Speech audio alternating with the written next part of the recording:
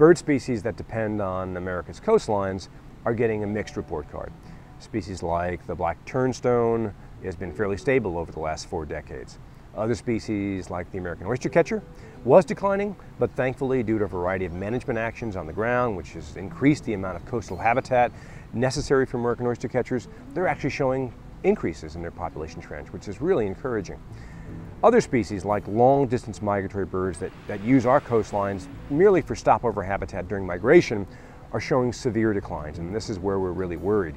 Species like the red knot and the Hudsonian Godwit, for example, are declining, and we're not totally sure why. We think that it might be due to the destruction of important coastal habitats, either on their breeding grounds or perhaps in their wintering grounds in places like Argentina and Brazil.